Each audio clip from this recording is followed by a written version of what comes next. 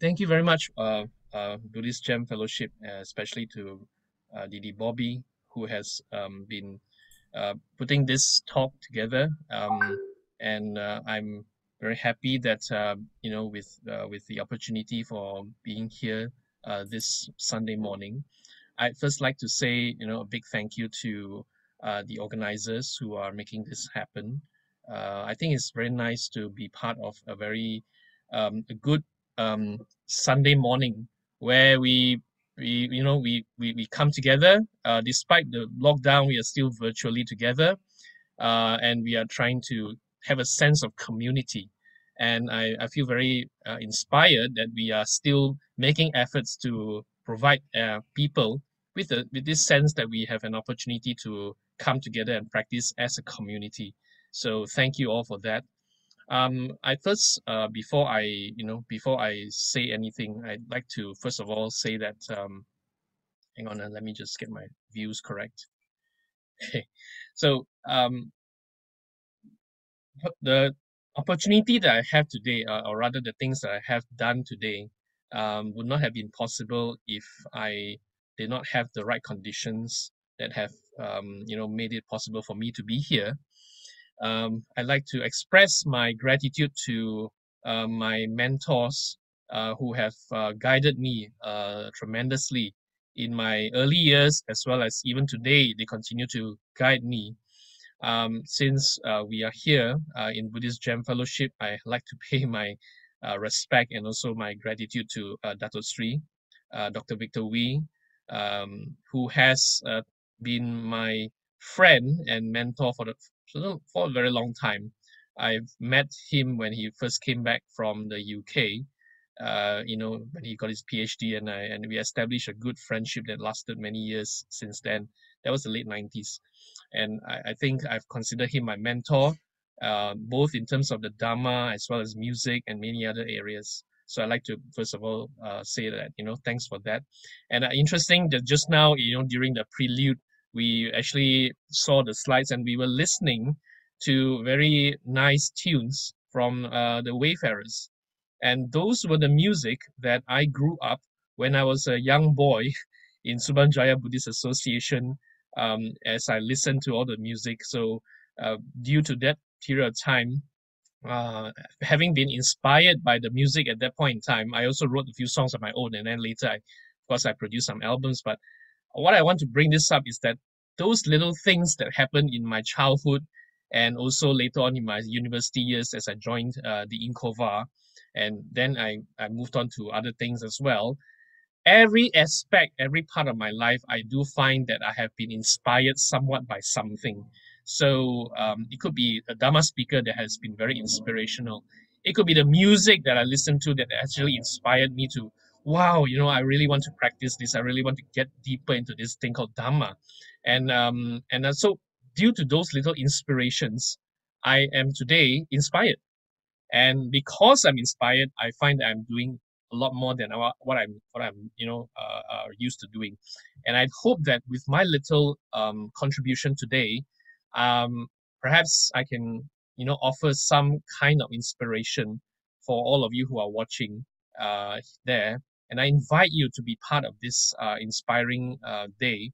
And we need inspiration because in my own little practice of Dharma, I do find inspiration helps me to stay connected. Inspiration helps me to stay focused on the path. Inspiration helps me to keep going when the times are tough.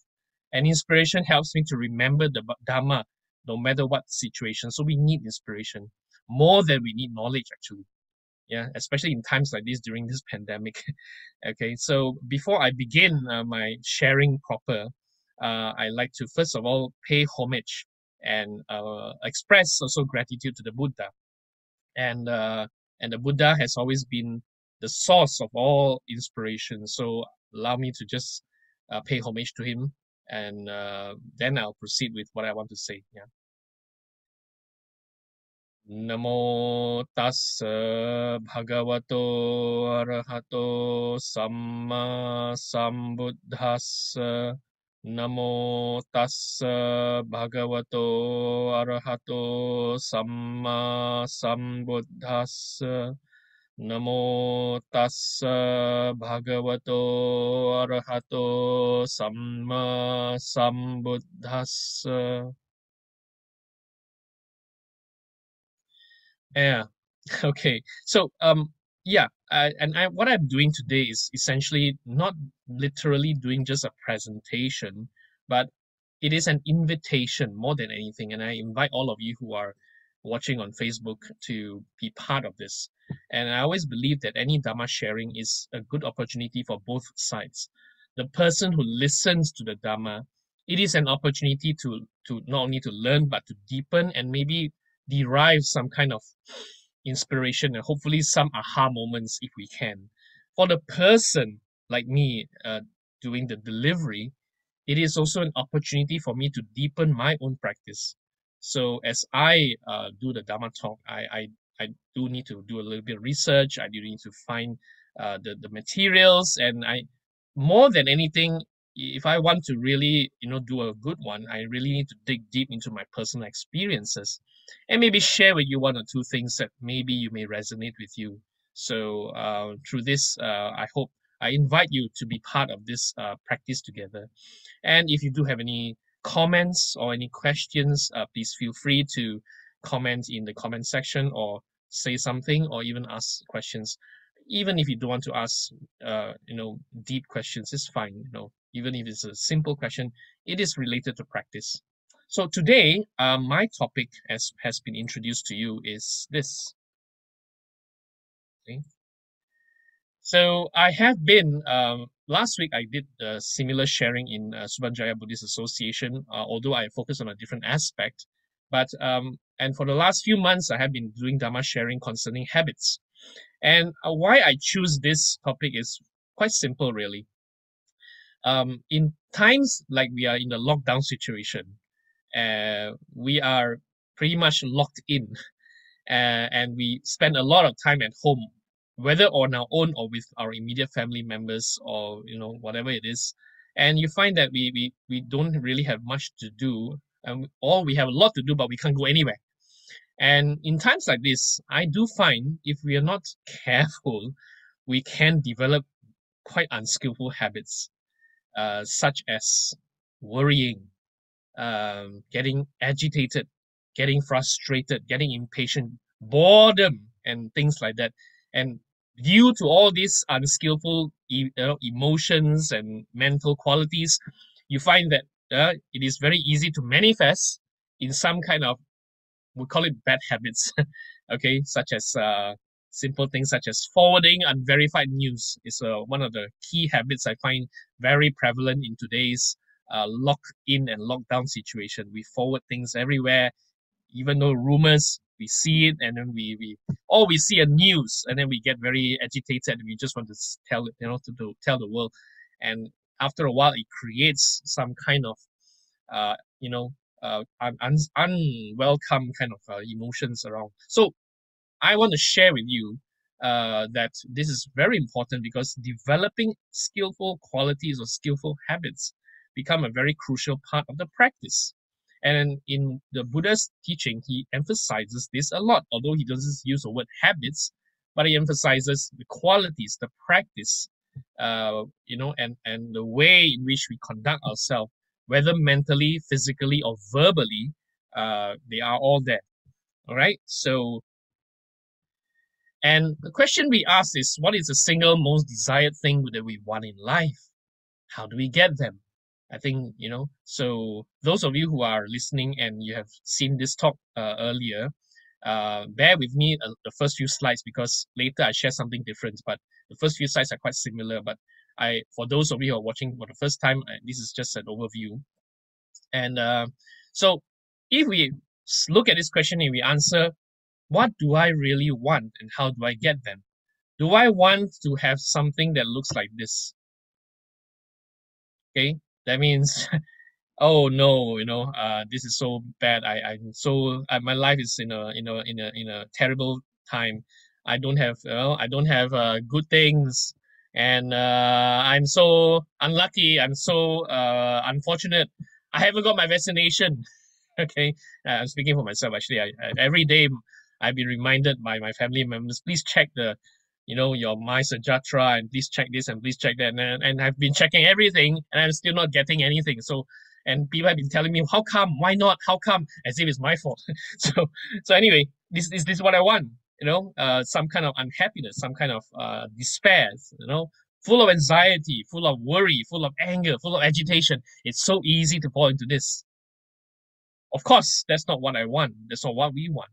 And what we want, of course, is to be something like this, isn't it? Something that we can be proud of to say, I'm happy, I'm at ease, I'm good, I'm all right. And you want that kind of feeling. And it doesn't help sometimes when I see my friends getting vaccinated and they post selfies about themselves. And then they sort of say, wow, and then we ask which vaccine, this vaccine is better than that vaccine, and so on and so forth. At the end, it doesn't help me. I may fall to the left side a lot more. But if I were to ask myself, what do I really want? Is to be on the right side, the one that puts a smile on my face. And of course, how do I get that with so many things going on? We all want that. We all want to have more of this and less of, the other side, and less of negative qualities. So if we say we want this, then we need to ask ourselves, and I also ask myself this very important question: can I obtain happiness and well-being by praying, by wishing, by fixing something? We try to fix things. A lot of time when we are very unhappy, we try to fix things around us and try to make things so that we ourselves can be so-called creating the condition. But these are external conditions. Sometimes external conditions does not contribute to lasting happiness and well-being. We know this. And yet we do that all the time. We try to make that happen all the time. So if we want happiness and we want well-being, and then we need to ask ourselves that doing something can either lead to happiness or well-being. Our habits can either be good or bad, can either lead to despair or to well-being. So we say that our habits contribute to that. And our well-being, our happiness, our peace of mind, whatever it is, depends on what we do consistently over a period of time. Okay? It is not something that happens suddenly. It is something that happens gradually. Okay? And we need to have that, in our mind. And if we say that, then we say our habits influence how we behave, which can lead to either positive or negative outcomes. Okay, so this is something that is quite real and quite prevalent, which we need to somehow understand, right? So if we want well-being, we want happiness, we say we need to work on our habits, right? Habits are the very foundation that which have a cause to our well-being or happiness. Or the habits can contribute to something that leads to despair, unhappiness, more unhappiness, more anxiety, and things like this. So then we say it pays to work on our habits. We know that our habits have a lot of impact on our life. So sometimes some people ask, we look at ourselves and say, why do some people's life just don't get, despite they have all the things in the world that they have, the comforts, the money, and all the right conditions, good family members, good friends, and good career, and yet they are unhappy. And if you examine lives like this, and you can ask yourself, among all my friends, who are the ones who are successful and who are not? Who are the ones who are better, who are more at ease, and who are not? And those who are not at ease, you find that normally they have some bad habits, some unskillful qualities that they keep repeating over a period of time. So let's define what is habit. A habit is something that we do often and regularly, sometimes without knowing that you're doing it. Okay? It is something quite unconscious, really. Although we can be conscious of it, but most of the time, our energy, it will keep on driving us even though we say we don't want. Let me give you one example. Okay, this is a joke that I told also last week, but I think I'd like to tell this one again because I find it very funny. And um, I don't know if you get it, but the joke goes like this.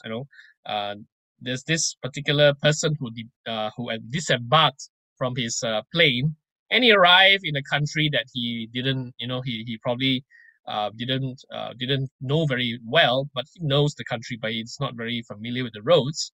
So he called for a taxi, and the taxi, he went into the taxi, and this cab driver took him on a ride.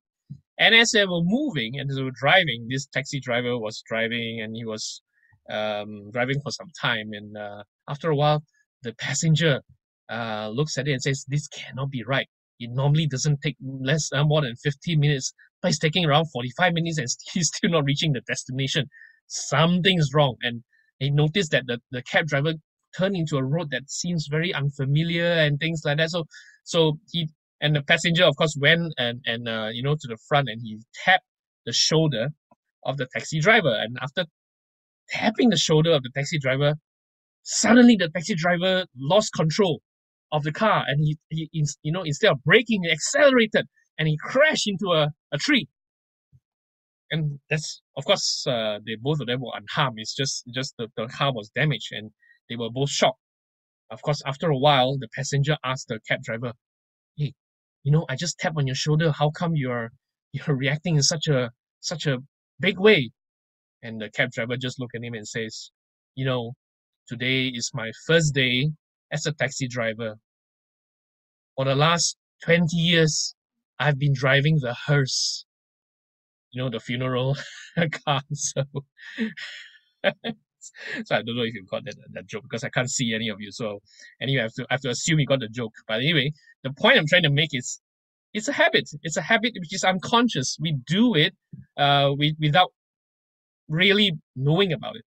So, but the good news is, and the good news about it is, habits can be developed, whether good or bad.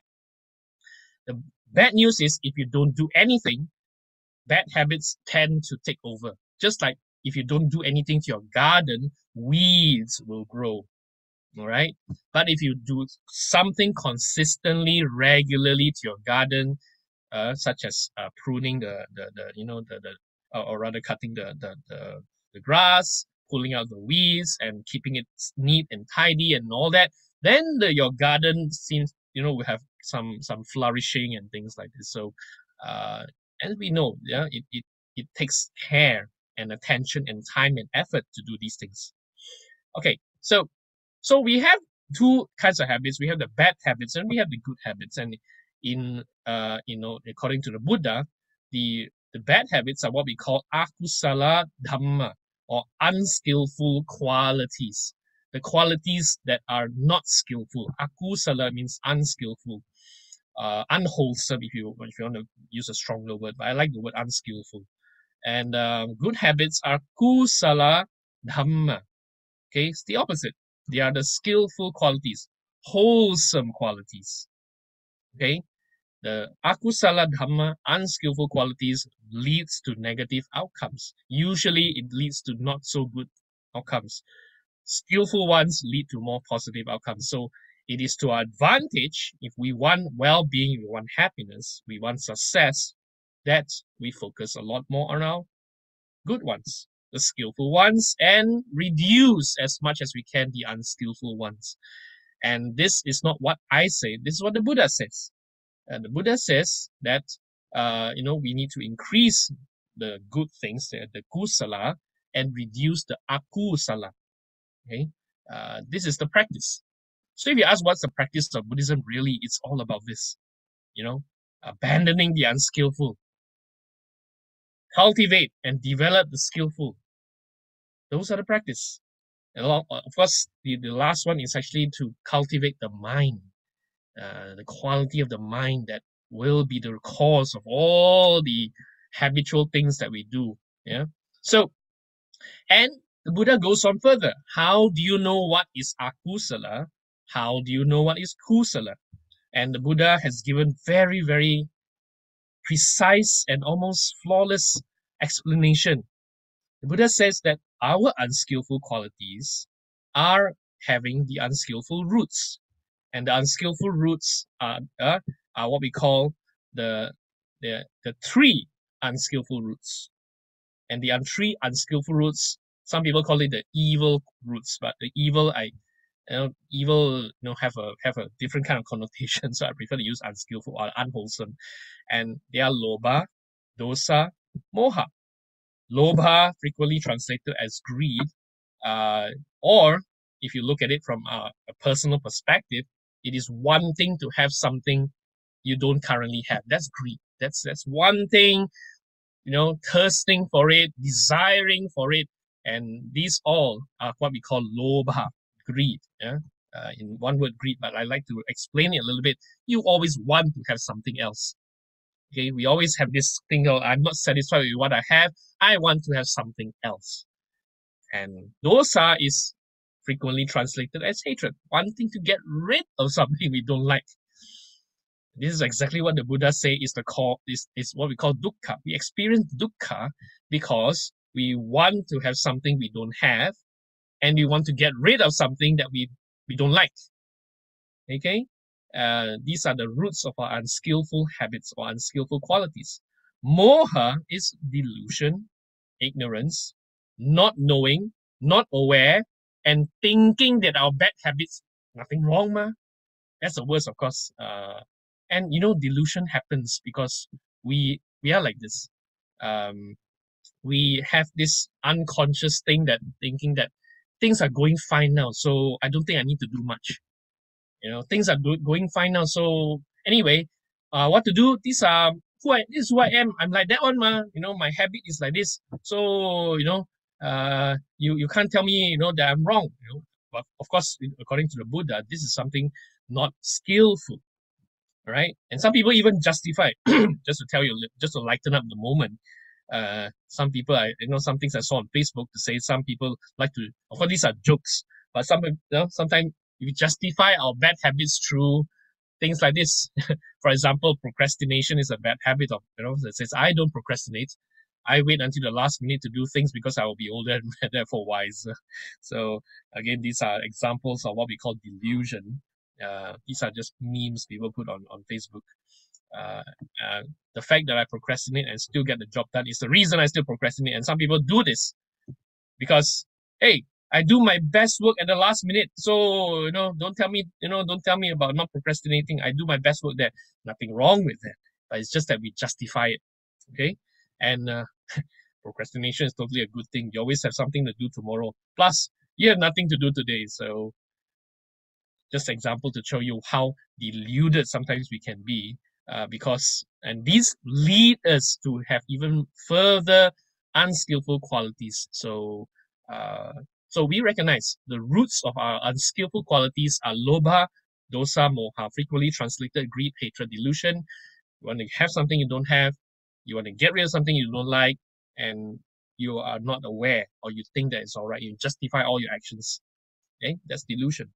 Now, there are also, if you look at the other side, if you want to develop skillful qualities, then you need to understand that skillful qualities have their roots in skillful roots, good roots. Okay, and the good roots are the opposite: alobha, adosa, amoha. When you put the word there, means it's not. Okay, non-greed, non-hatred, non-delusion.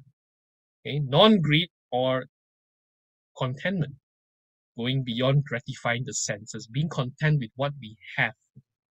Dosa, non-hatred, care, kindness, concern about the well-being for oneself or myself and the well-being of others. And non-delusion means you have the right mindset about the habits, having right view, samma ditthi, having right attitude, right intention, right intention, samma sankappa. These two things are very important, because if we don't have this, we will keep justifying that my bad habits are still all right, nothing wrong, my life is okay. But if we say no, actually life is not exactly okay. We need to find a way to have a good life, a well-being, and that's what the Buddha says. the problem of dukkha must be solved. So when we look at all these things, we say that we have the three unskillful roots, which are lobha, dosa, moha. Three skillful roots, alobha, adosa, moha, which sums up what we mean by akusala dhamma and kusala dhamma, unskillful qualities and skillful qualities, which needs to be developed. So the Buddha has laid out his plan for us. Once we have the right mindset, then the rest is about practicing. So I've taken this aspect of the Noble Eightfold Path called Samma Vayama, or we call it right effort. And here the Buddha did emphasize this, in what I mentioned earlier. The Buddha is mentioning this, and this is coming from the Buddha's, ancient teachings. So let's see what is the meaning of Samma Vayama. And these are the words of the Buddha. Words of the Buddha says, and what is right effort? It's when a bhikkhu or a monastic generates enthusiasm, tries, make an effort, exerts the mind, strives so that bad, unskillful qualities don't arise. Okay? There's a lot of words here, but I think it is quite important to recognize this. We have unskillful qualities that have not arisen. We have to make an effort not to let them arise. Then we say they generate enthusiasm, try, make an effort, exert the mind, and strive so that bad, unskillful qualities that have already arisen are given up. Okay, so if it is already there, we have to give them up. That's what it means. So we have two aspects. One is the habit that not yet there, potentially can be there. The other habit is already there. They have already arisen. We have to find a way to give them up. And the Buddha goes on further to say, they generate enthusiasm, try, make an effort, exert the mind, and strive so that the skillful qualities that have not yet arisen arise. We know these are potential to arise. We make them arise. Okay, we acquire them. And they generate enthusiasm, try, make an effort, exert the mind, and strive so that skillful qualities that have already arisen, they're already there, remain, are not lost, but increase, mature, fulfilled by development. This is so 4 sentences by the Buddha, but a lot of profound meaning here. Because this is a framework for our practice. If you look at it from this angle, the Buddha is not just saying things for the sake of saying things. The Buddha is giving us a framework, a method, a way to structure things, if you can, look at it, so that we see it as a whole and we know there are 2 aspects. What do we do with them? Okay, so, and I've taken this, and the next few slides are what I call my own little way and method. I try to visualize this, and I invite you to do the same if you want to. I have put this into a visual perspective. Okay, so Samma Vayama, I just simply put it into this is what I call a matrix or a table, whatever you call it. And you can do this. Take out a piece of paper if you want, and draw, if you want to fold it in 4, and draw these 4 boxes. And on the top side, you can label them bad habits or unskillful qualities, and then you label it as skillful, right? Unskillful and skillful. And then on this side, on the left side, you say it's those that are arisen or present or not yet arisen, potential. Now the Buddha has given his description there. Our habits can be divided into 2. Those that are already present in us, those that have not yet in us. So they are potential. Okay? And if you place this out here, you can do this. And what we can do now is to identify them and put them in the boxes. Now, I find this practice quite useful, at least for me, because these days we are very visual people. And of course, the tradition of Buddhism is more of oral tradition. We tend to listen, And then you try to remember, and then we try to internalize and all that. And perhaps in the ancient days, people have a lot more ability to listen and even visualize. But today, we are living in a very visual world. We watch a lot of videos. We spend a lot of time reading and scrolling on our social media, on YouTube and things like this. So we have cultivated a lot more visual habits. Okay, so it's helpful if we can try to put a lot more visual things. That's why we make use of diagrams. We make use of pictures to illustrate a point. So this is a visual tool that I think I've taken what the Buddha has said and put it out here. So what you can do is you can start to identify them and put them down. This is an example of what I would have done. Okay, so I try to list down those unskillful qualities that are already present in me. For example, like for me, procrastination is a big one. So I put that up front. It's one unskillful habit. So if you have anyone that is you think, yeah lah, my habit is not very helpful, then on that piece of paper or on your journal there, write it down. I find writing down things very helpful because these days we forget things very easily. So we rely on our memory. Memory is unreliable. Things that we think that we remember, we don't really remember. So it helps to write things down. And to me, I find it helpful. You can do the same. The other big one that I think has people have helped me to identify is interrupting people before they finish what they're saying. I find this is a habit that I already have, and let's put it out there. And getting impatient, getting agitated easily, it is a habit that perhaps you may have. So you put it down there. Yeah, I am. Yeah, I admit I am. And this one, you can do that. Overindulgence in sense pleasures, all right?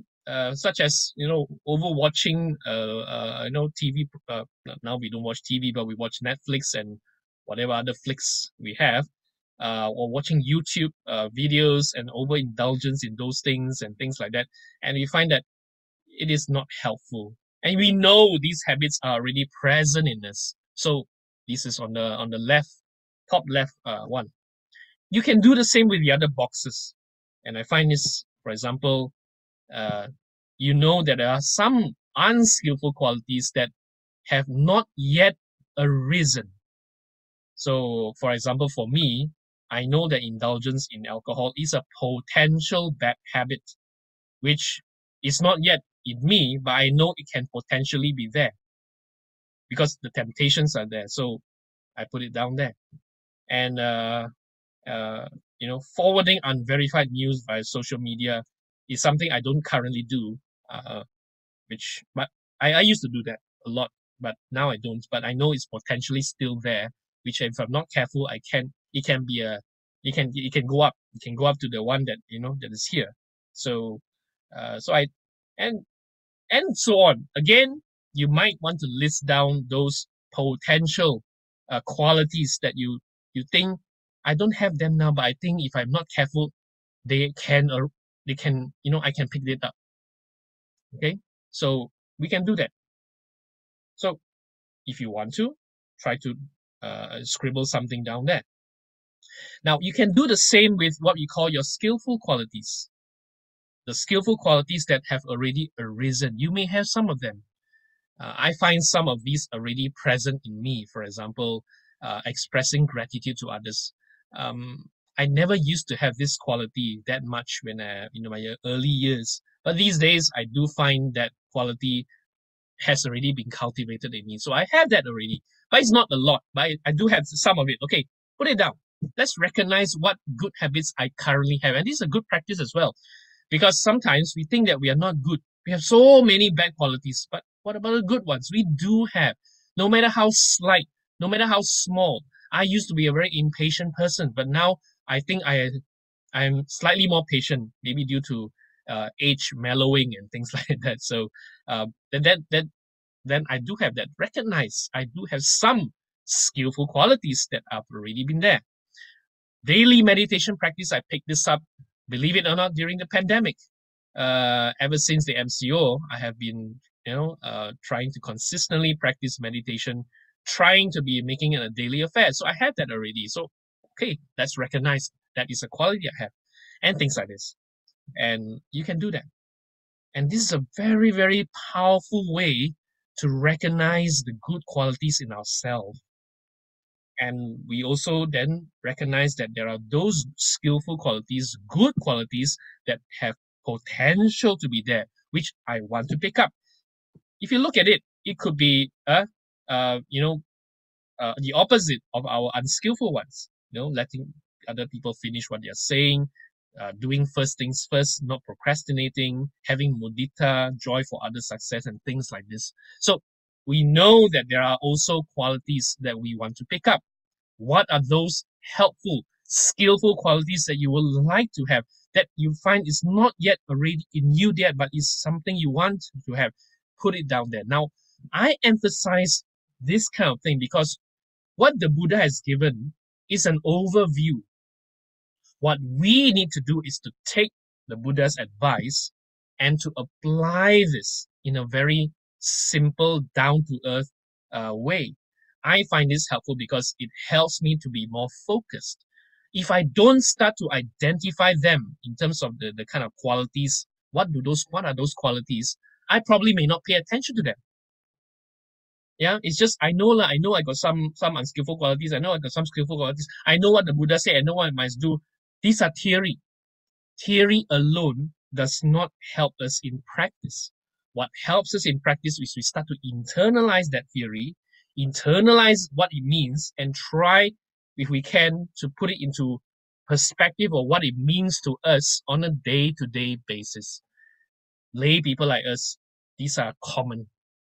Right? These qualities that I pointed out here are quite common to most of us, and I do believe they are.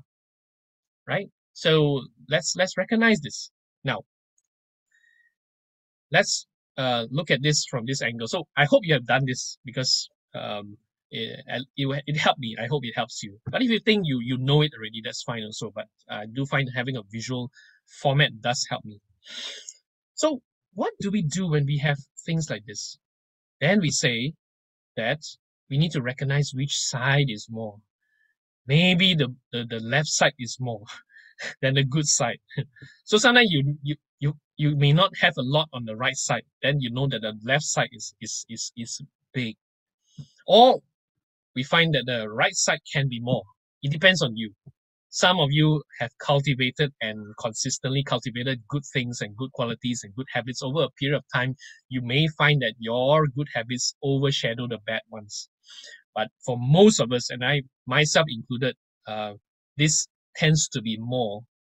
And I always find that it's a struggle on a day-to-day basis. So I would like to aspire, if I can, to get more of the right side. And this is exactly what the Buddha is saying to us. I'm just taking the Buddha's words and putting it into a lot more, maybe a visual format for people like me who try to visualize it a lot more systematically, so that it helps me at least to be more focused in my practice. Okay, so then the next question to ask is, what do we do next? So once I have identified them, once I have recognized them, then the practice is about doing something about them. So what is the Buddha's advice? The Buddha's advice is, based on that, I have given an acronym here. I'll explain to you what it means. Buddha's advice in Samma Vayama can be summed up as follows.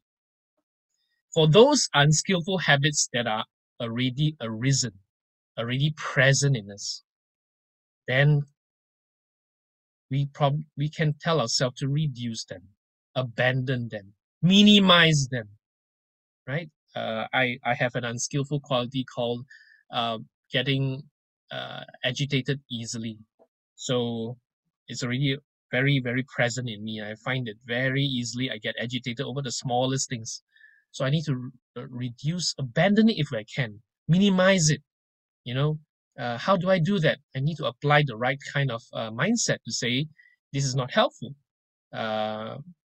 Anytime some of these, agitation arise, I tell myself, hang on, I know this is not right.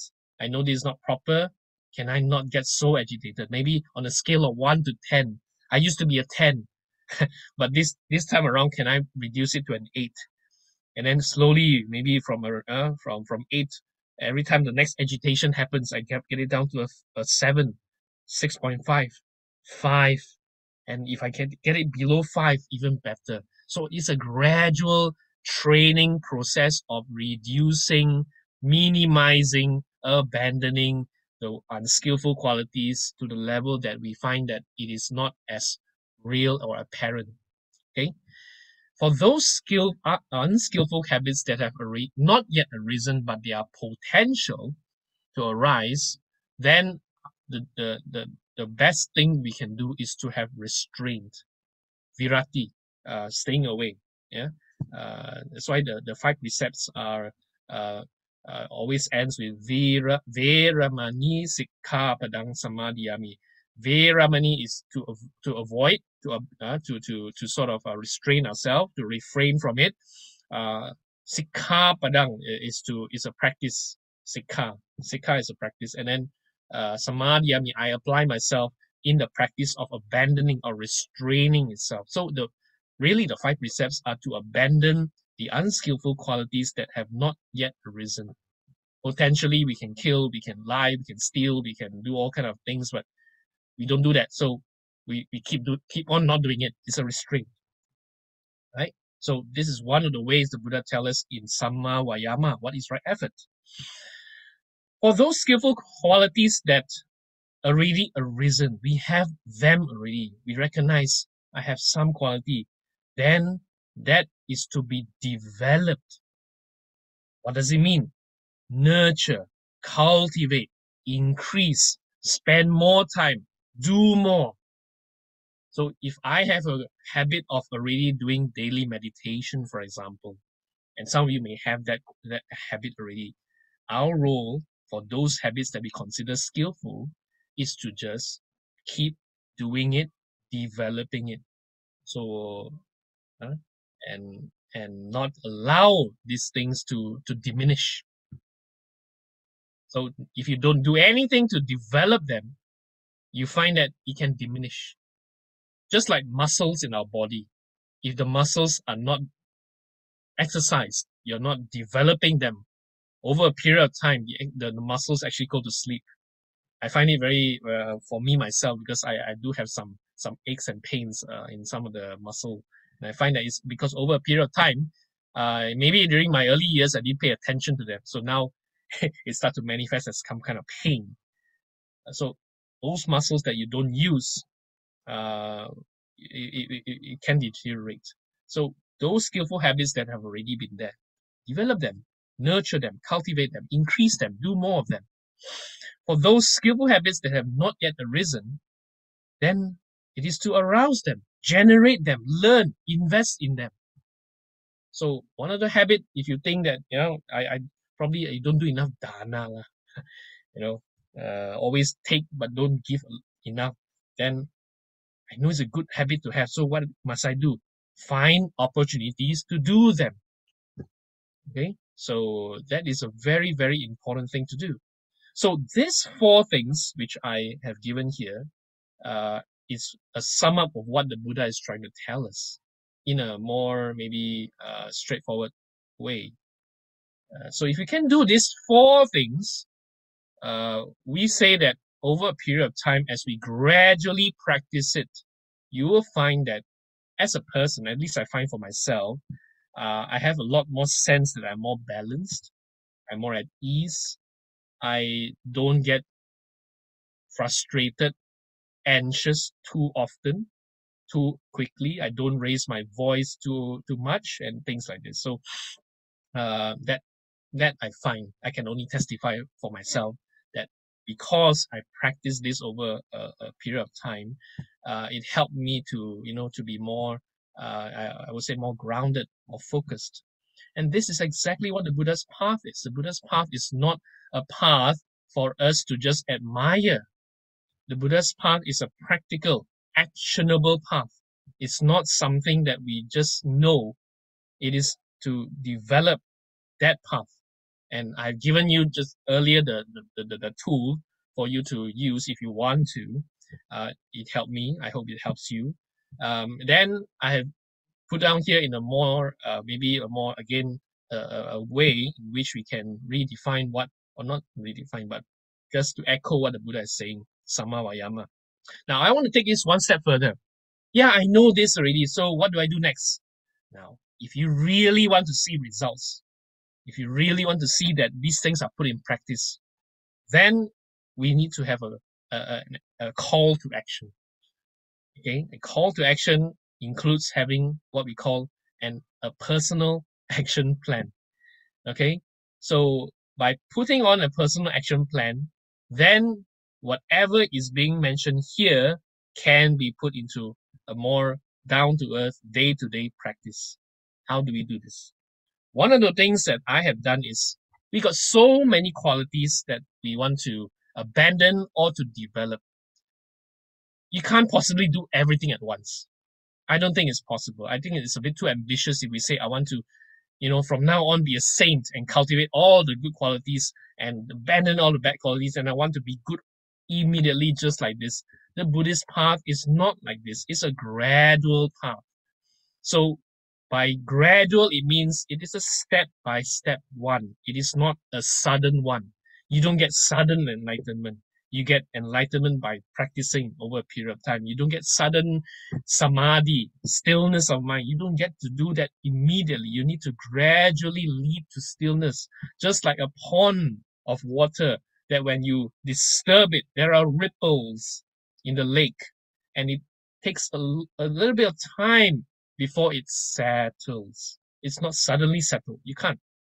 Okay. So what I recommend you do, and what I have done personally, is I choose the ones that I feel I want to work on, I want to pay attention to.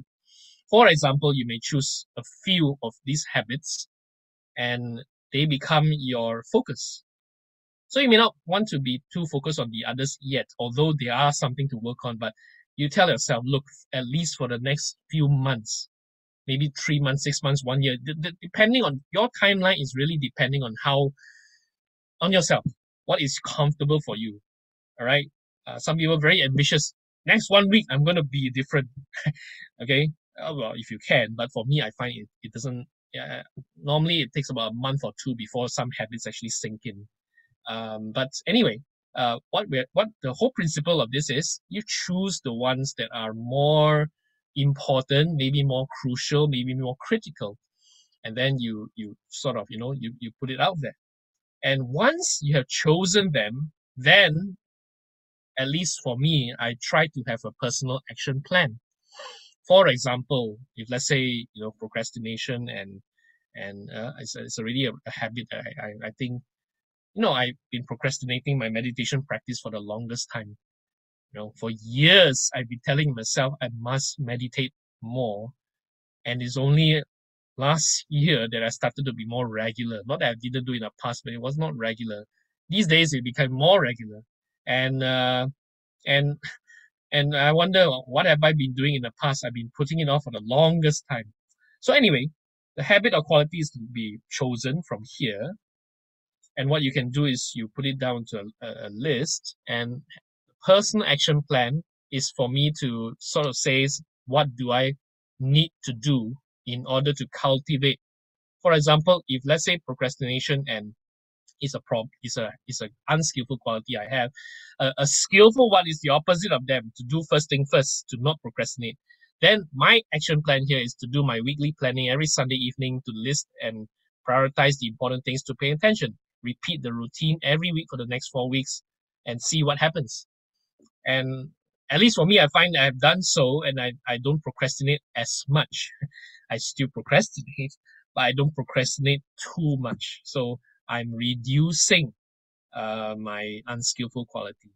That's how you take that personal practice into something more actionable. For example, let's say you have a practice of expressing gratitude to others. You already have that good quality, good habit. Fine. How can you do it more? So the personal action plan is keep nurturing by expressing thanks to more people apart from the familiar ones. So I'm telling myself to expand my gratitude practice to encompass more people, not just the people I'm comfortable with. So, and I perhaps put a personal challenge to myself. Next 14 days, I'm going to do this more. I'm going to find people to say thanks to and things like this. So you make that into a good habit. For example, daily meditation practice. So you start off with 15 minutes and then tell yourself, if I want to do this more, then I increase my duration. I do, I do it more, and I try to cultivate more and things like this. So, and do the same with any other habit or quality that you identified and putting it down into practice. Okay. So now I've given quite a lot of tips and tools here. I just want to recap for you. Let me stop the share.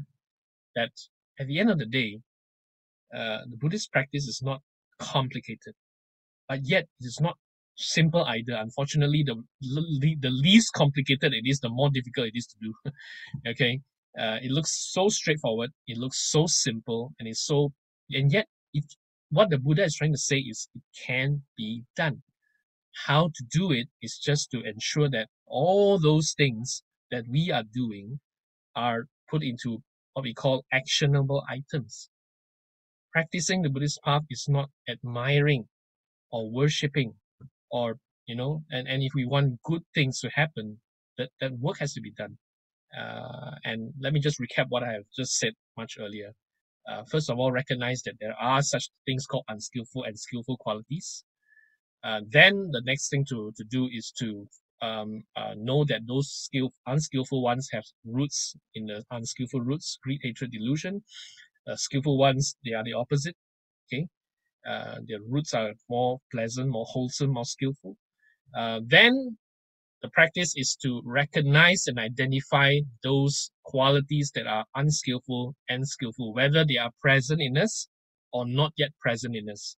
They are either present or they are potential. Recognize them. Okay. If you want to list them, list them. Once that is listed, then apply it into practice. Choose the ones that you feel is critical, is important, or at least you think can do something about. Put it down there. Make it a priority. Give it importance. Once you give something importance, then the fuel will be there for us to apply ourselves in our practice. Okay, so and I like to say that Ajahn Brahm has this simile, an analogy to say that it is not a sudden thing, something that needs to be done gradually over a period of time. The story he says is, for example, if somebody were to go to the factory and do a work, so you go to the factory, this person goes to the factory and he does his work for the day. And he works very hard in the factory. And at the end of the day, he finishes his work, he goes home, and he was not paid a single cent. Okay. So he says, okay, never mind. Maybe I go to work the second day, they will pay me. And so he goes to work the second day. And again, he works very hard. This time he's worked extra hard, puts all his effort into it, thinking that by now people should recognize my effort. And he finishes his work for the day, he goes home, and he was not paid anything. And he gets a little bit frustrated and agitated. This is not happening. Why am I working so hard for? Anyway, I still got nothing else, so I go back to work on the third day. And on the third day, I go back, he goes back, and he works hard. This time he's worked even harder than before, because maybe by today, they should be able to pay me. And he works extra hours that day. By the time he finishes his work, he goes back, he was not paid a single cent. By this time, this man is about to give up. He's about to give up. He's telling himself, this is not right. I don't think it's the right thing for me. Maybe I'm in the wrong job. I tell you. So anyway, let's go to the fourth day. So he tries again. He goes to the fourth day. And this time he just does what he thinks is right, what he thinks is proper. He still does his work, but maybe not as hard as on the third day. But by the end of the fourth day, oh my goodness, still no pay. And by this time, he feels like he just needs to quit. But his wife and his family members tells him, no, you go back and work again because you need to do this. And so he goes back to work. And on the fifth day, he finishes his work, he does his best, and before he went home, his boss gave him his paycheck. He got paid on the fifth day after he'd done his work. So the lesson is always go to work on the fifth day. No, I'm just joking. It means that, you're not going to see much results, not until we put in consistent period of time, the kind of effort, and then you see that gradually as we train ourselves, we should be able to see the results over a period of time. And that's what Samma Vayama, what the Buddha is trying to say here, what he's trying to explain. The entire path is a gradual one that needs to be cultivated gradually over a period of time. All right, so I end here my sharing. I know I've done the part, and then what we can do now is we can have a little bit of discussion if you want to, or I can take a few questions if you have. And I'd like to wish you all a good practice. All right, so thank you, and I'll now hand to Bobby for anything. Yeah. Thank you, Didi Niwan, for your very practical advice. Particularly like the way you put the habits into a table, with the graph and the four quadrants, and also the way you put it into actionable steps, action plan, where we can use it to gradually improve our good habits and reduce bad habits. Now, Brother Niwan, there are a few questions coming from the Facebook. Oh, cool. What, in your opinion, are the most common bad habits which most people have? And how can we use this pandemic period to overcome them? I think it's different for everybody, the kind of bad habits or unskillful qualities. I can only say that what are common today, I think what is common to me may not be common to you, but I find one, maybe we can, it's not fair for me to say, it's just my own judgment, but that's my disclaimer there. But I would say one of the bad habits today is forwarding of unverified news and messages to people. My friend Didi Sengkwa is giving another talk now for MSBS, so please do catch him also, because he is emphasizing on this particular habit called right speech, and he is in his talk, which you can also see on the recorded one on Facebook, is he emphasizes that these days electronic right speech become very, very crucial to practice, and it's increasingly more difficult when information is too easily available, and we find that it's so easy to the temptation to want to share a news in the name of sharing, in the name of helping, in the name of telling people that that we want people to know, without us verifying the source of the news. We create so much unhappiness on the ground. So this is one that I can think of, and the others are what you can see for yourself anytime. I think the more important question to ask is, how do I know that a habit is unskillful or skillful? And if we look at the common unskillful habits, always have their roots in lobha, dosa, moha, greed, hatred, delusion. Wanting to have something we don't currently have, wanting to get rid of something we don't like, and that is perpetuating what we call the unskillful qualities. So the way in which we can help ourselves, I think, is first of all having right view, samma ditthi, that mindset that these things are not good, these things are not pleasant, these things are not, no matter what people say. Let me tell you my personal experience. I do have friends who constantly bombard me with all kind of information, and sometimes the way they talk about it is as if they are they are encouraging me to have bad habits lah. They're encouraging me to say, Niwan, why you want to do so many of these things? Chill lah, relax lah, no need lah, why you want to do so many? Why you need to spend so much time doing this presentation? It's a simple one to do. Just take the old one and do the, they encourage you to have unskillful qualities. So once you understand this with the samadhi, having right view, then applying ourselves in the practice means these are unskillful. This is not what I want to have, and I need to, in today's words, we say change the narrative. Okay, one other tip just before the next question. One other tip I think is to surround yourself with good friends, especially good buddies that are maybe also practicing good qualities. And I think having that will help us to identify what are not so good, identify what are good, and keep us on the path of practice. I think that is perhaps very, very helpful. So I hope I answered the question in a roundabout way. Yeah. Yes, Brother Niwan, thank you. I was just about to suggest getting a buddy to help us point out some of the weaknesses which we don't see, like the Johari's window. You highlighted that already. Very good. The next question is, how can mindfulness of Dharma practice reduce worldly worries and guide us to attain worldly and spiritual happiness? Is this mindfulness practice a form of escapism from reality, as we only focused on being aware of our inner thoughts and feelings without really facing and trying to overcome worldly problems? This is a very profound one.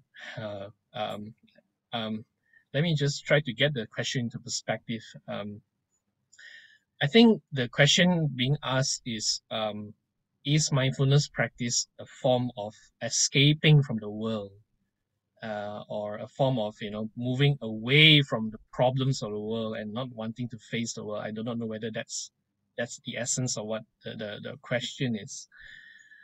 Yeah, well, I think we need to also ask ourselves, what is the world? The world is the world of the senses. The world is the world of the five senses. Most of our time is spent, if you examine ourselves, most of the time is spent gratifying the senses, right? For example, we always want something pleasant and we want to push away the unpleasant. We are always trying to get something, okay, and trying to prevent from losing something. That is typically what our normal way of operating is. The way our normal operating mode is always trying to push away the unpleasant and crave for wanting the unpleasant. So escapism is actually getting away from the unpleasant, going to the pleasant. That's why a lot of people escape. Recently, you read the news that there are suicide cases, right? Suicide cases being quite rampant, and these are just scratching the surface of what some of the more prevailing issues today. We are all experiencing a very gross form of dukkha. We are, in a way, now we can use the word suffering already. Okay, we are experiencing it in a very apparent manner. Yeah, it's very real to us. So that suicide case is an escapism.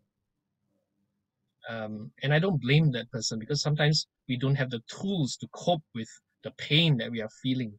So that is, in a way, escaping from the world and thinking that escaping from it is going towards our freedom, which, according to the Buddha, it's not.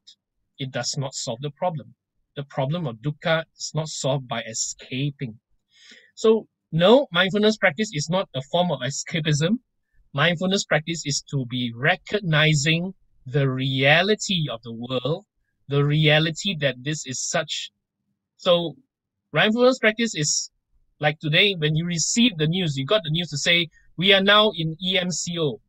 The entire Selangor is in full lockdown. You cannot go out. You cannot do this. You cannot do that. What is your first reaction? The first reaction is, for lack of, sometimes forgive my language, bloody hell, so we always have this reaction. We say, how can this be?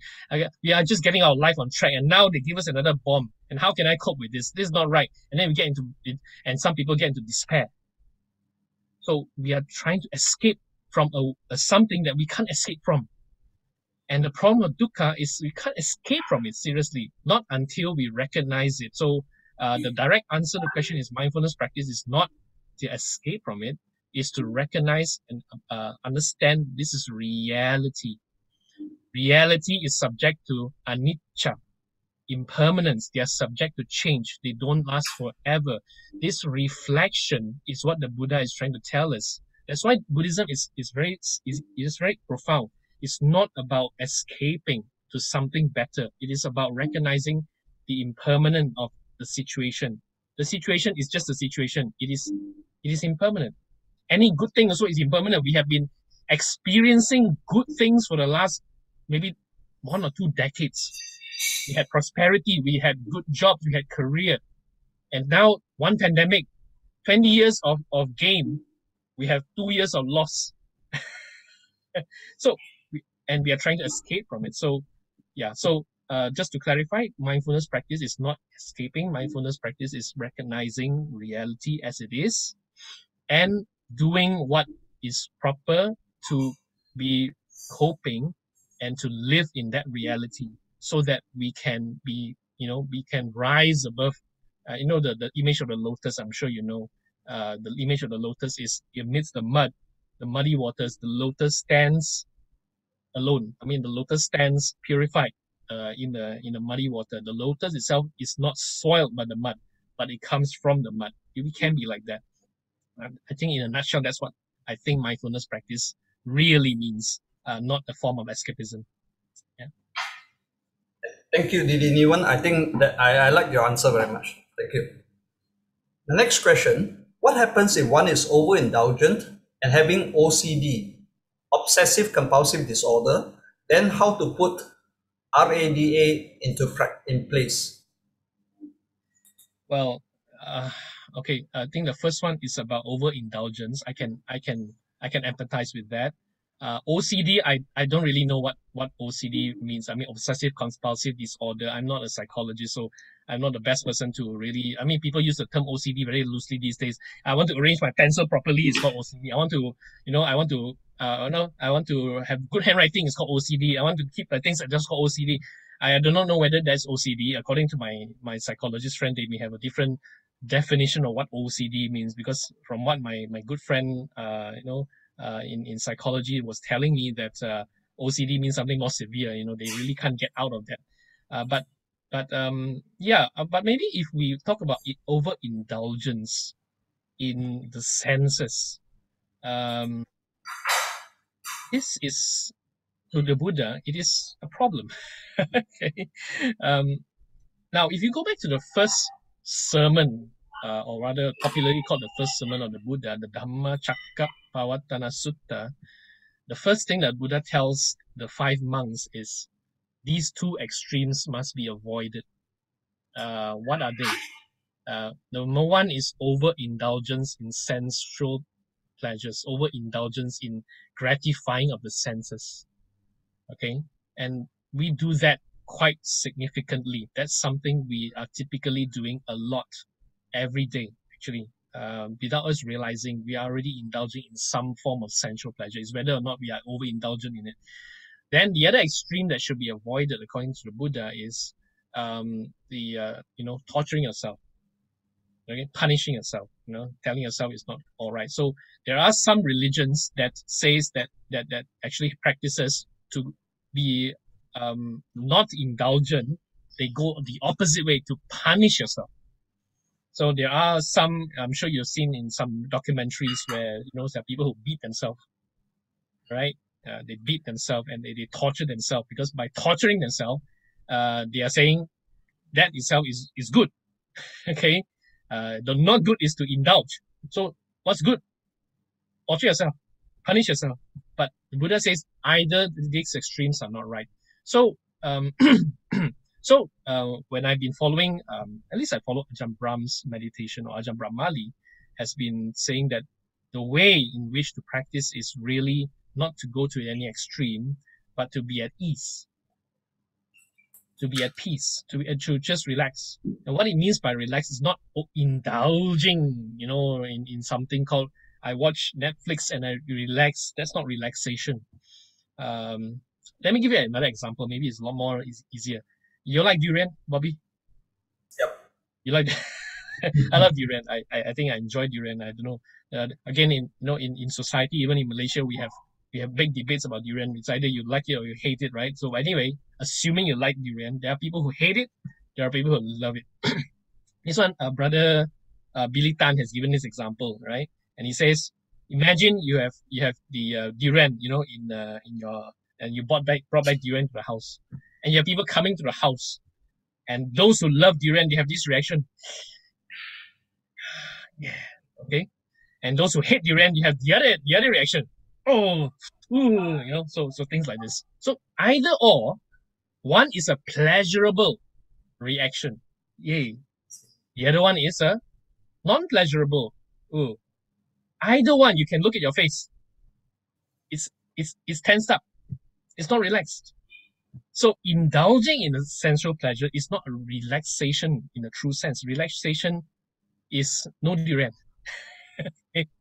Okay, so it's just my way of putting it. So yeah, I think overindulgence in sensual pleasures can lead to a lot of bad habits. You become negligent. We become over reliant on the thing that will make you happy. You want to always look for that thing to keep you happy.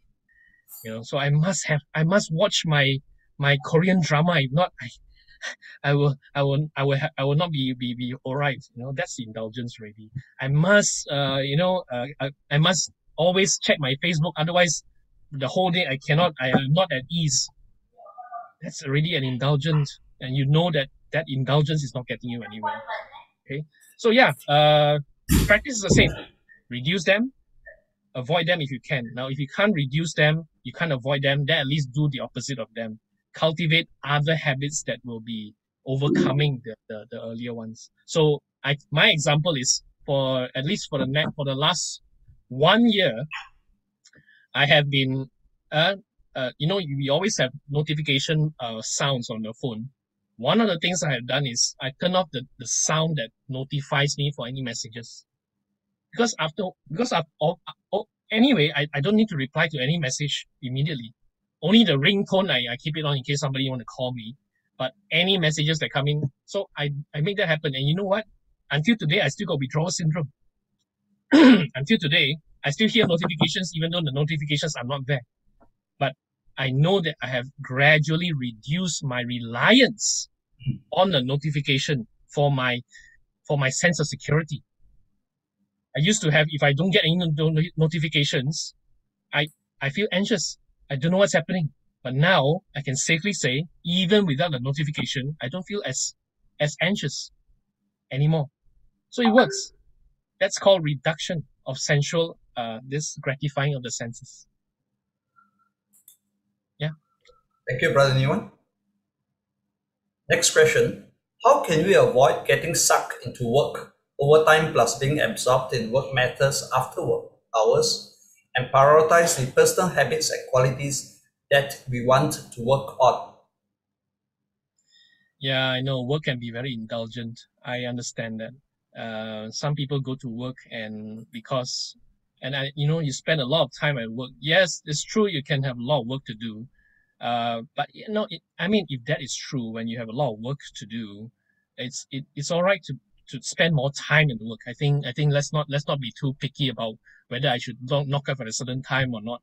If there are really urgent things that I really need to get done, there are days I stay up late to finish all my work. There are days I do that. But there are days that things are not as pressing. And yet there are some people who will continue to get into the work thing, no matter how unbusy they are. And the reason for this is very simple. For some people, okay, work is an escape. Work is a way in which I can be away from what I'm facing at home. Of course, now it's harder because people are working from home. So, but still, I can get very indulged in the work I do. So, how do I practice the other qualities then if I'm so indulged in this? One of the ways is use that table if you want and list them down. One, the habit that has already arisen in me is overindulgent in work. Put it down there. Put it down very big. Underline it, bold it, whatever it is, and make that into one of the key things here. And what I would like to cultivate more is other things. For example, time to spend with my children, time to spend with my spouse. Okay. And, so things like that. Again, I want to list them down on the right side. So if you weigh on both sides, so how do I then tell myself to cultivate that practice of spending more time on the positive side and reduce the one on the left side? The advice by Stephen Covey, who is the author of the 7 Habits, is very helpful here. And he says, put first things first. And what does he mean by first things? Go back to the other habit, begin with the end in mind. What do I want? Go back to that same thing. What do I really want? What kind of life do I want? Maybe it helps to visualize the kind of life that you will have in the next 1 to 2 years. What kind of life would I be? I'm sorry, I'm remembering a song, but anyway, what kind of life would you have when you have, in 2 or 3 years' time? And if you visualize that life, and then you trace back what leads to that life, that's important. That end in mind is very important. What kind of life should I have? And that's a very important perspective to look at. If you don't have that perspective, then it's very easy to drown in your day-to-day routines. Don't get me wrong, routines are important, but routines that are almost like you do it on a daily basis like a robot. And we keep on perpetuating this almost like an autopilot. In fact, there's a study I think it was a UK study, where they actually did a questionnaire of all the working people in corporate. And one of the questions they asked is, I don't know how they phrase the question, but something along the line of, are you aware of what you are doing on a day-to-day basis? And a lot of the questionnaire they put down there, this is actual study, they have the data to prove that 80% of people are living their life on autopilot. UK study. And these are working professionals. They are living their life on autopilot. That means they are just cruising along, autopilot, not really conscious. Things just happen day after day after day after day. And after a few years, they find that they are leading down one way. If you're lucky, it's not too bad. If you're not lucky, you find that, again, these people, they can't cope with stress. They can't cope with, what I call home life. They can't cope with a lot of unhappiness and anxiety. And when just one episode happens, like what we are experiencing today, immediately they just give up because they have not learned the tools to cope. They have not learned the other things that will help them along the way to lead that kind of life. So yeah, the end in mind is critically important. Without that end in mind, if we keep on living the life in an autopilot, that's where, just like my simile of the garden, weeds grow by themselves. You don't have to grow them, but you need to spend a lot of time cultivating your flowers, your bougainvilleas, and whatever not. Okay, so yeah, that's in a nutshell how I can maybe give my perspective. Yeah, thank you, Didi Niwan. I think to add to that, some people, or most of us, identify our work with our identity. What gives us a sense of identity? So we and also it may be a form of escapism. We indulge in work to escape from problems of our daily life. Okay, next question. Some bad habits are difficult to abandon and to reduce. So, how much effort and patience to put in? Sometimes we may lose confidence. Yeah, I know that feeling. I did go through a patch of my life where I feel some things are quite hopeless. Actually, I think we all have that kind of thing, that some of these qualities are not so easily abandoned. One of the quality that I used to have, which I still, I find quite present in myself, is getting irritated and easily when people don't say the things I like them to say. I tend to either I interrupt them or I get very angry, and then I tend to, um, you know, I may not show my anger, but I get very agitated, and sometimes I cannot sleep. So I do find that it's very hard for me to say I want to get rid of that, and perhaps the words of the Buddha become very helpful here. And I think if I can appreciate what the Buddha is trying to say to us, the path is a gradual path. It is not a path that is a sudden one, and it takes some time before some things can be seen, as a result. So this advice I find is very useful, because what the Buddha is trying to tell us is there's no good or bad here in the ultimate sense. What we have is unskillful and skillful. What we have is those things that are not so good that we want to, so, and the path to it is gradual training. And the gradual training has been emphasized so many times in the suttas that it has given me, at least for me, I can say for myself, a lot of hope. It means to say we have hope. There is always hope for something that can get something better and better and better. So there is, it is gratifying to note that nobody's going to punish us if we don't abandon that bad habit. Put it this way, who knows? Maybe, some people may tell us about it, but that's about it. So don't be too hard on ourselves. I think it's important to be gentle with ourselves, not to be too harsh with whatever we are facing, be generally all right with whatever we have, and tell ourselves that I'm slowly moving towards something better. I think that's the best that I can offer. There's no shortcut, and there's no handy plus. I mean, sometimes, handy plus. We put handy plus here, handy plus there, and all that, but the root cause of it is still back to how we cultivate. So let me give my personal example. If we have not taken good care of our health for a good number of years, just like myself, unfortunately, my physical health is not very, very, very good. And then I got my last, medical checkup months ago, and my doctor tells me 90% good, 10% no good. And he says, okay, I say, what is 90% good? And he told me all the good things. What is 10% no good? Oh, your cholesterol is very high. I say, how high? Oh, very high. So, and I asked, so why is this happening? Oh, not enough this, not enough that, and all that kind of thing. And it only goes to show one thing. For the last maybe 10 years, I have not taken good care of certain aspect of my health. So I'm seeing the result today. Now, is it too late to change? No, I can still change my lifestyle. So maybe I sleep better, I sleep more, take more fluids, have more exercise and things like that. That will lead towards, but I can't fix, over the decades of that, but I can do something today that will help me. So gradually over a period of time, hopefully things can improve. So it gives us hope that we can do something about it. It's not something that is suddenly, we can have a miracle pill, fortunately. If we find ourselves sometimes demotivated, unmotivated, go back to the Buddha. The Buddha took lifetimes, after lifetimes, after lifetimes. What excuse we have?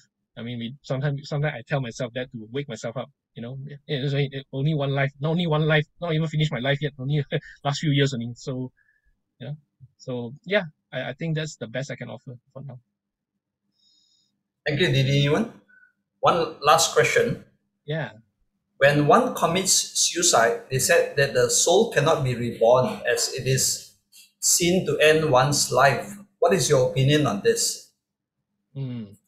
Okay. I do not know how to best way to answer this. This is maybe not a practice question, but it's more of a knowledge question. Of course, we Buddhists, we know that we don't have a permanent entity called a soul. we are made up of what we call the aggregates, kanda, pancha kanda, rupa, vedana, sanya, sankhara, vijnana, or in summary, our name and form. We are made up of what we call this person is nothing but a process. So there's no one entity, one thing that we can say it moves to the next life. So I like Dr. Puna Wong's, if you follow Dr. Puna's Breaking Myths series, I like the way he explained that when we, what we call a soul doesn't exist. And his analogy is very simple. He uses this analogy of a Lego. I'm sure you play Lego, right? You put the blocks together. So what you have, for example, is you have put together a house. Okay, you build a house using Lego bricks, and what happens after that is your parents tell you, can you put your Lego away? Okay, and what you do is you break apart this house, you put it back in a box. Now, his question to us is, what happens? That house, what happened to the house? So what happened to the house? The house has become a Legos in a box. So where's the soul? You can't really pinpoint anything. That identity I call myself, for example, if I say identify myself as the house doesn't exist, but the Lego still exists. Then you take the same Lego, you build a car, you build a house, you build a lorry, you build a spaceship. Is it the same thing? Okay, so it's not the same, and yet there's a continuation from the house to the Legos and the blocks to the to the final one, which is the whatever is built next. There's a continuation, there's a process. So Dr. Puna is trying to say, at the end of the day, we are recycled. Okay, so now I think the question is about what if we commit the suicide, and I think what is a Buddhist a response to that? I suppose it depends a lot on what we have done in our life. I think at the last moment when we die, so-called, what do we remember the most? We commit suicide thinking it ends the pain that we feel today, with the despair, and we can't help it, so we are trying to get rid of it by ending the life. Ending the life is but we know from Buddhist perspective that life doesn't end there. It continues into the next life. So if we had a lot of anger, hatred, frustration, what do we call that? Despair. At that moment, if we took our life, that's a high chance. I mean, I can't say this for sure, but I do believe there's a high chance that when we move to the next life, we will probably carry the same guilt, anger, despair, frustration into the next life. The energy continues. Right? So, in that sense, it's not a good idea to commit that. Of course, it's easier said than done, because there are people who just can't take it anymore. And that's because we didn't have the tools to help us to cope. We as Buddhists, we are fortunate because the Buddha gave us very, very simple, straightforward, I will call them tools to help us to cope, to live, to understand, see reality, and don't do stupid things. Okay, so I think this is where the practice is. While we are still all right, healthy, sound mind, able to, I think it's good to cultivate and practice so that good qualities overshadow the bad ones. So when the time comes, if a pandemic happens, if a bad situation happens, we have the tools to cope. We can't solve the problem, but we have the tools to cope. And I think that's more important than saying, can we solve the world's problems? So yeah, that's the best that we can offer. Yeah. But on whether you want to understand more about the soul and all that, please follow Dr. Puna's Breaking Myths series. I think it's on Friday, if I'm not mistaken. So that'll be something helpful for us to get a better understanding about how rebirth and birth and all that kind of thing happens. So. Okay, Bobby. Yeah, thank you, Didi Niwan, for your very practical sharing. For those who would like to understand or to know more about rebirth, souls, come back for our next sharing on the 18th of July. This talk will be at 4 p.m. for the 18th of July, where we are inviting all the way from Australia, Achan Sujato. Achan Sujato is also a disciple of Achan Brahm, and he is the main person behind the creation of the Sutta Central. We actually translated all the sutras and put it online, available for free for everybody. So come in to listen to Achan Sujato. He'll be sharing on real cool Nibbana, what it is and what it isn't. So, okay, thank you, Niwan. I think Niwan has stressed that the main emphasis of the practice is on gradual reduction of, and stress the word gradual, of bad qualities and gradual improvement of skillful qualities. And he has also shared with us some very actionable plans where we can use it to improve the good qualities in our lives. And I think Brother Niwan has more than achieved his objective of inspiring us to practice the Dhamma and to treat this as a very gradual practice to improve our lives. Thank you, Niwan. And he's also, I think, a good example of how we can all inspire and aspire to be lay speakers. Because as we all know, during the pandemic, if you were to go to brickfields now and look for monks, you only find 2 or 3 monks. And same with Sento. So we have very few local Sangha. So all the more where we need local lay people to come forth and share the Dhamma. Okay, and I thank Didi Niwan for taking the step to be one of us, to be one of the speakers, and also to inspire us to share the same. Okay.